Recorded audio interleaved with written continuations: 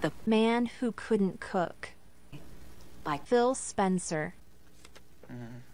One fine morning. We're not in the business of out-consoling Sony or out-consoling Nintendo.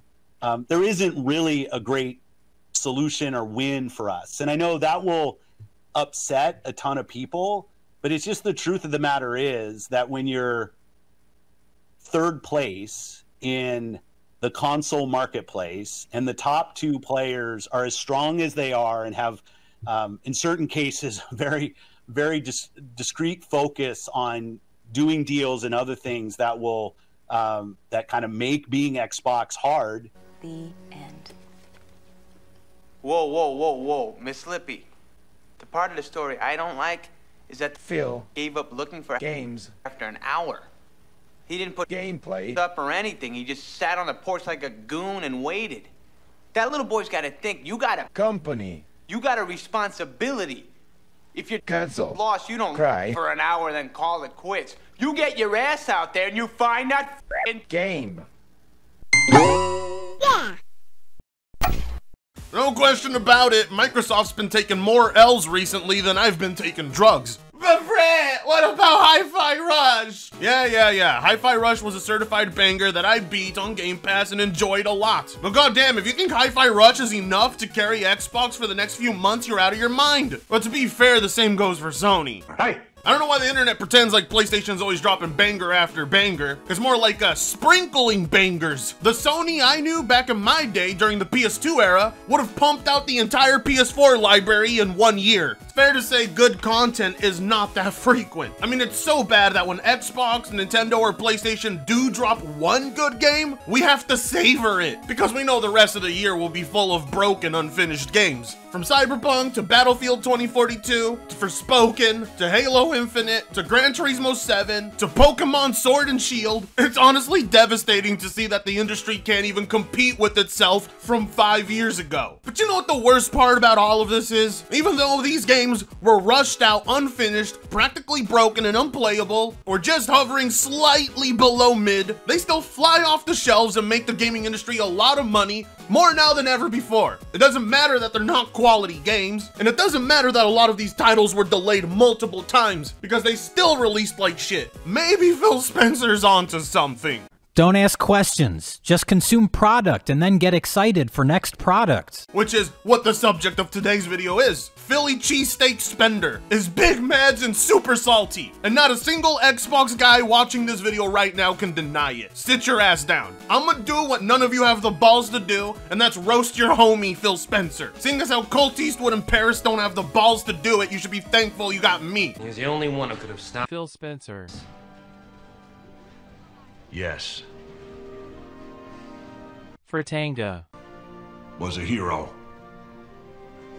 I just couldn't see it. For God's sake, Phil Spencer's had the same salty, grumpy-ass face since the Game Awards, and it has not changed. And you would be out of your mind to say he spoke with full confidence in that interview that just released. We are looking at the face of a man with a lot of pressure and his job quite possibly on the line. Hardware and game sales down, Activision Blizzard purchase, blocked for another 10 years, multiple delays, Redfall coming out like trash, consumers worried they're gonna be stuck with 30 FPS on games, and it's only the 5th month of 2023, dear God. Unfortunately, the memes are true. Phil Spencer's the man who simply cannot cook. Well, actually, no, he can cook, but they're very limited dishes. He may be able to make you spaghetti, but he can't make you a full course meal. Gabagool, over here. Whatever abilities Phil Spencer has are best used elsewhere in the company, because being the head of Xbox should require somewhat of a spine, which Phil Spencer does not have. Yeah, it's cute, he likes to play Forza with his fans on Game Pass. Yeah, unlike Jim Ryan, he actually plays video games and talks to a lot of people. But so what? That doesn't deliver results? You think sitting down and having dinner with Colt Eastwood is gonna make the brand any better? Xbox influencers have put more effort into damage controlling for the brand,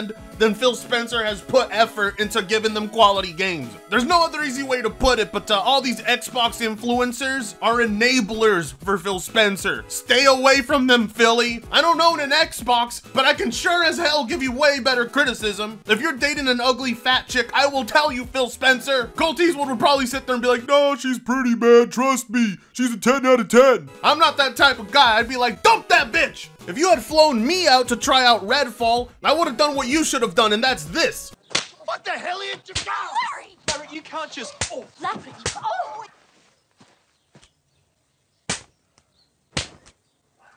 Slap every single goddamn member of that team and fire them. How would you not be upset about this? And yet they put out a more polished timed exclusive on your competitor's console, and this is what they give you under your ownership? You cannot be this pathetic. But sadly, when he sat down for his interview yesterday, he proved that he is indeed that pathetic. Now, before you hit unsubscribe, just keep in mind, capping for Phil Spencer this hard will never get you to get a woman's pussy wet. So pick now, what do you want? Phil Spencer's approval, or do you want pussy? No, I'm a little worried about being a slut.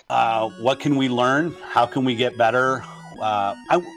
One thing I'll fight is kind of what went wrong. There's clearly quality and execution things that we can do. But one thing I won't do is push against creative aspirations of our teams. I know a lot of people will say, hey, you've got teams know how to do one kind of game. Just force them to go do the one kind of game that they have a proven track record for. And I'm just not a believer in that. Maybe that means I'll under-deliver for some of our fans out there. But when a team like Rare wants to do Sea of Thieves, when a team like Obsidian wants to do Grounded, when Tango wants to go do Hi-Fi, when everybody probably thought they were doing Evil Within 3, I want to give the teams the creative platform to go and push their ability, push their aspirations. But I also need to have a great selection of games that are continue to come that surprise and delight our fans. And we under-delivered on that. And for that, I apologize. It's sorry. All right, Phil, come over here. Come here. No, come here. Come here. No, come here. Come here. I said get over here. Okay, good. Listen. The hell, Microsoft isn't a charity. You're not here to make developers' dreams come true. These people are on a payroll. You think Microsoft likes hearing that you want to make people's dreams come true? Are you in the business of making money or friends? It's about giving the consumers and the people what they want. If they want a new Conker's Bad Fur Day, your response isn't sorry. The team wants to make Sea of Thieves. I'm just not a firm believer in being a boss and making people do what I ask. You're really gonna continue putting food on the table for them when they can't even bring you some profit? This hands-off approach of allowing the devs to do whatever the hell they want isn't working. Well, at least not on the AAA side of things for you. Phil Spencer seems to be the type of boss that'll just let people do crack in the office because it'll help them with their creativity and it'll keep them happy. You didn't buy these studios so that they could operate independently, free of your demands. I'm not saying to force all of these guys into a crunch. I'm just saying to slap a bitch when it's time. But instead, you're sitting there and saying, yeah, this might cause me to under-deliver, but as long as all these studios are making what they want, that's all that matters. No!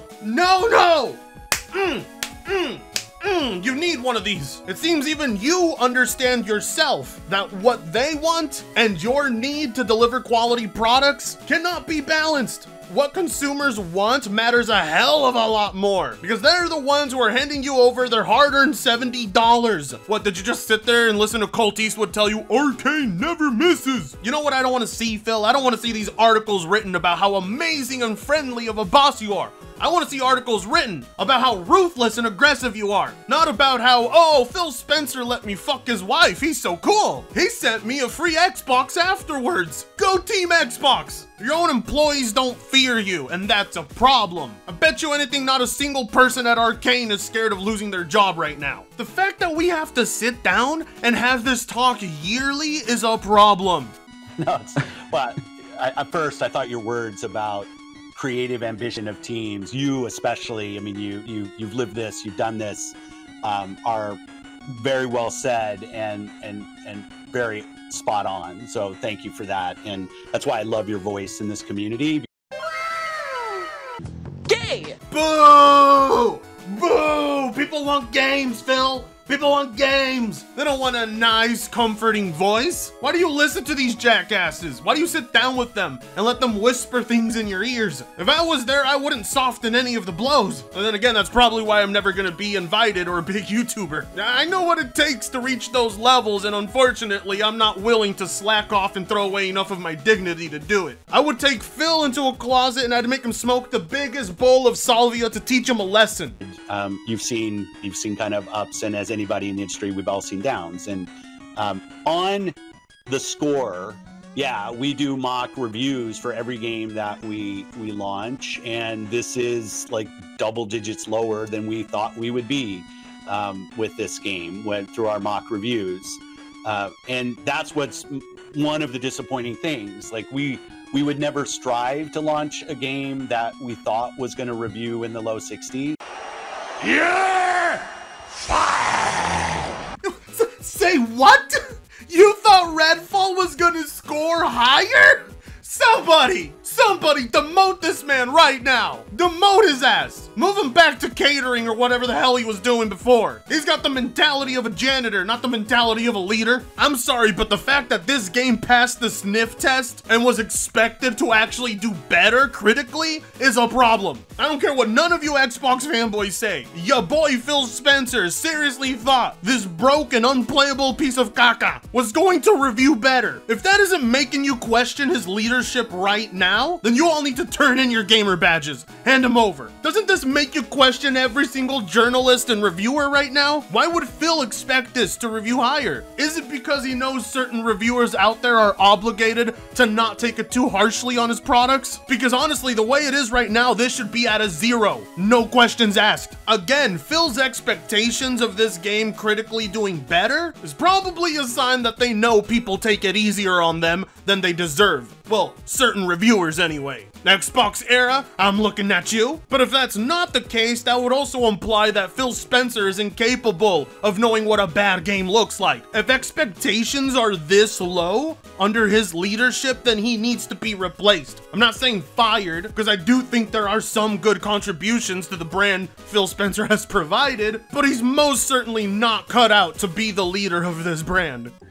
There's a lot of Twitter firing of Phil right now, which is fine. I'm way overpaid for the role I have anyway. I'm kind of at a low point right now. And I think that is the common frustration that I see out there from people, that it's like, we're tired of hearing, wait till next year. And I know you know that, but I know, it's like, I know. Yeah, and yeah.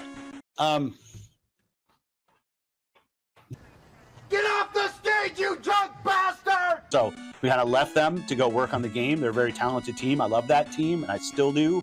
And I will totally bet on them to do another great game. That's it, mister. You just lost your brain privileges. Goddamn, Phil, this is why you're a cuck. This is why the ponies meme on you, and rightfully so. You still love Arcane after what they just did to you? After the stain they left on your brand? After the purchase you made of them and still allowing them to publish a timed exclusive for PlayStation? You gave them everything they wanted, and this is what they gave you in return. See, this is why your whole goal shouldn't be to be best friends with your employees. Like, I understand for PR reasons you can't talk shit about them on this cast, but internally, if you're not feeling like it's time to crack some heads, then you've got a problem. I mean, at the very least, you're taking full responsibility, but how many times have you done this? If we have to keep blaming you, then we need you out, because so far what you're telling everyone is everything is your fault, and you've been doing it for years. If you're gonna continue to be super nice to all of these studios that delay games and they still release unfinished and broken, then you're simply not cut out for the gig. The work you've done with Game Pass and the support for PC, I like that. I do. Hell, PlayStation likes it too, because then they proceeded to copy you. But those two good things are simply not enough. There has to be a steady flow of content. But that ain't gonna happen if these studios aren't feeling the pressure. You're warming up all of Arcane's hearts, telling them how much you love them, but is that really gonna get you anywhere with the next piece of content? So when the 60 frames per second issue came up, we were definitely diving in. We had people from the Coalition and people from Rare and stuff looking, both teams that have done some really great work with Unreal to help us build a 60 FPS plan. But obviously that was a plan that had to be in place last fall. in order for us to really be in a position to have it at launch. And I take that as learning, as painful as it is. But as you said, you know, it's part of getting to success are those learnings and that diagnosis. You're still learning how to just barely publish quality games? When they brought you on as the head of Xbox, you really had no experience or knowledge about what quality games look like and when they should be published? The time for learning is over. You've been the head of this brand since the Xbox One. This company needs someone with experience in this field and not be dependent on someone like Phil who's learning to do it. I know Reggie Fils is retired, but I'm pretty sure Microsoft could open up their wallet and get that man out of retirement. Phil is simply too young and stubborn. Let's face it. Have much time with you, so I'm going to go around the table, give everybody one final question for Phil. I'm going to rattle off a couple quick ones with you, Phil. Of course, we talk about 60 frames, 30 frames. Should Xbox players expect a clear message this summer with Starfield with 30 and 60 frames? That's a big lesson learned, as you brought up. Should we expect that answer? It's clear as day? Yeah. Okay, that's a great one. Another one. Really? Oh boy, I have a feeling we're not going to like that answer in June when the presentation's given to us. The look on Phil's face says it all. It's gonna be 30 FPS, isn't it? Lots of people are not going to like that clear answer, and he knows it. The fact that they had to put stickers on their Redfall boxes informing people that 60 FPS isn't shipped with the game is not the type of shit that they can afford to do with Starfield. And Phil is feeling the pressure. That blunt yup, that's not a good sign. There was absolutely zero optimism behind his voice. We want Xbox to be something that people who buy our console can feel like they're a member of. Obviously, who are playing on PC, who are playing on cloud, that they feel like they're full members of our ecosystem. Game Pass players can play on many different devices, and we remain fully committed to that. We're not in the business of out-consoling Sony. Hey, I've seen this one. This is a classic. Or out-consoling Nintendo. There isn't really a great solution or win for us. And I know that will upset a ton of people, but it's just the truth of the matter is that when you're third place in the console marketplace and the top two players are as strong as they are and have, in certain cases, very discrete focus on doing deals and other things that will that kind of make being Xbox hard for us as a team. That's on us, not on anybody else. Oh, being Xbox is so hard. It's so hard being backed by a $1 trillion corporation. Shut up, Phil.